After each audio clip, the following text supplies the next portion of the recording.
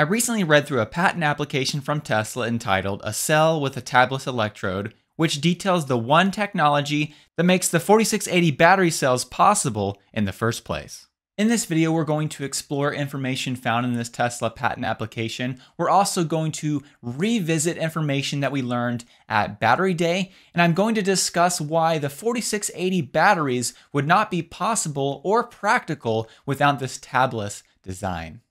At Battery Day, Tesla unveiled the large format 4680 battery cell that will soon be found in the new Model Y 2.0, the Cybertruck, and also the Semi. In past videos, I've talked about many aspects of the 4680 battery technology, but I've only mentioned the tabless design in passing. I would now like to dive into a more in-depth explanation of why this tabless design is so crucial to the 4680 batteries. Traditional lithium-ion battery cells contain a cathode and anode tab that delivers the electrical current from these internal electrodes to the outside terminals of a battery cell. However, this conventional design can be quite inefficient and can lead to unnecessary resistance and added heat, especially during rapid charging and discharging. Now, when it comes to smaller format cells like the 18650 cells found in the Tesla Model S and X, and the 2170 cells that are slightly larger than the 18650 cells found in the Model Y and the Model 3, this conventional design does work just fine. However, when you increase the cell size to something as large as, say, the 4680 battery cell, this conventional design with electrode tabs will no longer work.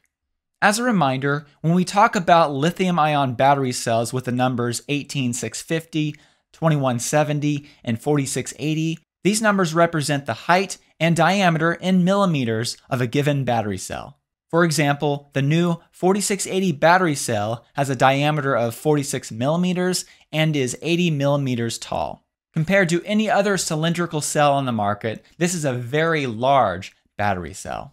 As Tesla showed in this chart on Battery Day, without the tabless design, the larger the cell diameter, the longer the charge time. However, with a tabless design, as Tesla also showed on this chart, this charging time limitation is no longer an issue. So this of course brings up the question, how does this tabless design make such a big difference in the charging speed of the battery cells? Here is how Tesla describes it in this patent application. This, referring to the tabless battery design, reduces ohmic resistance through the negative electrode to the can, reduces current deviation across the length of the electrode, improves cell lifetime, reduces Joule heating, and increases heat dissipation capability. In this video, we will dive into each one of these improvements and talk about how this occurs. However, I'd like to start first of all by talking about how this tabless design reduces ohmic resistance and how it reduces Joule heating. To understand what I'm about to discuss, I think it's important first that we define these two terms, ohmic resistance and also Joule heating. Definition.org describes ohmic resistance as a material's opposition to the flow of electric current measured in ohms.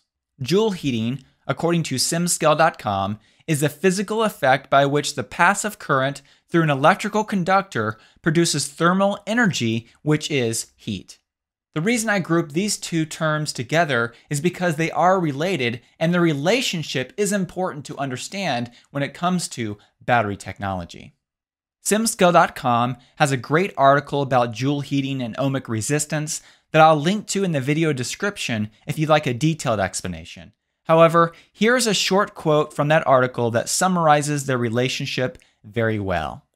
Looking at Joule's law, we can see that for a given current, the higher the resistance of the conductor, the more heat is produced. Simply put, the harder it is to move electrons through the conductor, the more work is spent at moving them. Work that is directly converted to heat in the material. So as you can see in our example of batteries, if there is more ohmic resistance, this of course increases the Joule heating and produces more thermal energy in the battery cell, which of course is not a good thing, and you have to build in cooling systems to help maintain the thermal levels of a battery cell.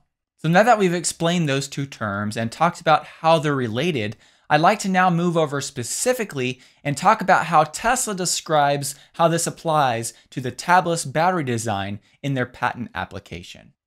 They mention, the electrical resistance of a given material is directly proportional to its length. In conventional electrochemical cell designs, the electrode tab contact is typically fixed at either the end or the middle of the wound electrode. In order to initiate an electrochemical reaction, current must travel lengthwise down the electrode current collector to reach the active material where the charge transfer reactions take place.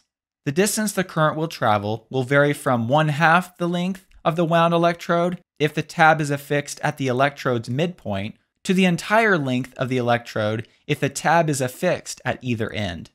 In contrast with Tesla's new tabless design, they say, the maximum distance current will travel with the tabless design is therefore the height of the electrode as opposed to its length.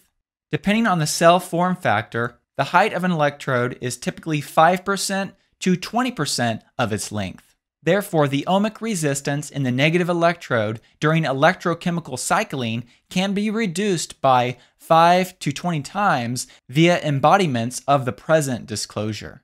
At Battery Day, Drew Baglino mentioned that the electrical path with the tabless battery was reduced from 250 millimeters for what I assume to be a 2170 cell to only 50 millimeters in the new 4680 battery cells, which represents a 5 times decrease in the electrical path. As a result of this 5 times decrease of the length of the electrical path, this of course reduces the ohmic resistance and therefore reduces the amount of heat that is created during charging and discharging of a battery.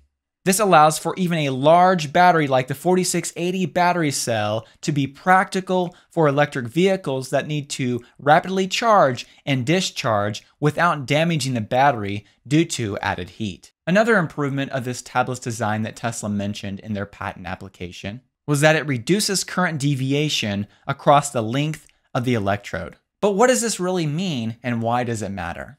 Here's how Tesla describes the negative effects of current deviation in this patent application. Current deviation is the phenomena where some electrode regions pass more or less current than other regions over its cycle lifetime.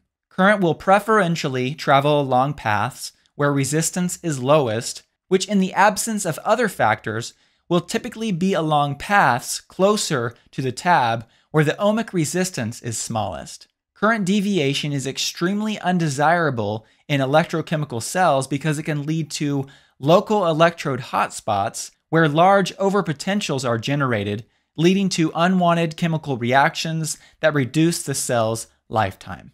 Apparently, Tesla's tabless design has a lot more even distribution of current throughout the battery cell, so it eliminates these hotspots and these fluctuations and variations of current throughout the battery cell, which leads to a longer lifetime in the 4680 battery cells. To further understand this topic, I found a great research paper from the Journal of the Electrochemical Society that provides further insight into this topic of current deviation. They mention, Tesla proposes a tabless current collection method by using the current collector foil itself with a contiguous array of current collectors extending from the edge of the foil. This should mean that the current distribution inside the cell is much more uniform, with the majority of the edge of each current collector foil being held at the same potential. In theory, this design reduces much of the ohmic loss inside the cell, and with it, much of the heat produced. So I know those quotes could be a little bit technical, so I'd like to step back just for a minute and give just a brief overview of what that all means and why it matters. Basically, with a conventional battery design that has tabs, the electric current distribution and cell temperatures vary quite a bit from the core of the battery to the surface of the battery. This non-uniformity in temperature and current has several negative side effects, including cell degradation. However, with the new 4680 battery and tabless design, this issue appears to be greatly reduced or maybe even eliminated. So far, we've talked about how this tabless design reduces the amount of resistance and thus the heat that is created in the battery cell, and how the current and also the heat is more evenly distributed throughout the battery cell. But now I'd like to talk more about the actual heat dissipation qualities of this new battery cell and talk about how it actually dissipates heat or releases heat much better than other cell designs. Here's how Tesla describes the heat dissipation in these new 4680 battery cells.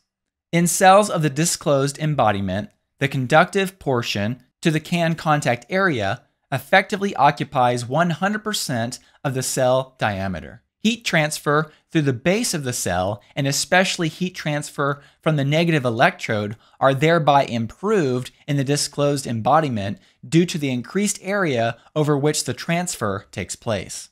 The improved heat generation and transfer properties facilitate thermal management of the electrochemical cell. So these new 4680 battery cells are able to transfer heat through the base of the cell over a larger area than a traditional battery cell, which allows it to dissipate more heat more effectively. But beyond that, it also sets up a new way to be able to cool these batteries and further improve and take advantage of this characteristic. So in summary, the tabless battery design from Tesla not only generates less heat and greatly reduces the electrical current and temperature variations within the cell, but the design seems to allow for a more effective heat dissipation through the ends of the battery cells, thus eliminating the thermal issues that would normally be associated with such a large battery pack.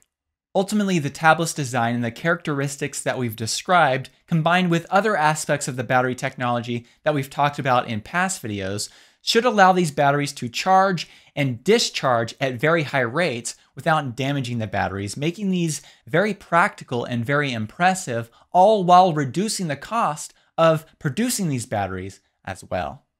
Thank you so much for watching this video all the way through to the end. I'd like to take a moment here at the end of the video to thank the Patreon supporters who support me every month and help make this content possible. A special thank you to my performance supporters and also the other supporters listed on the screen. If you'd like to find out more about the Patreon community I've set up and also how you can support my work, I'll put a link to the Patreon community in the video description below.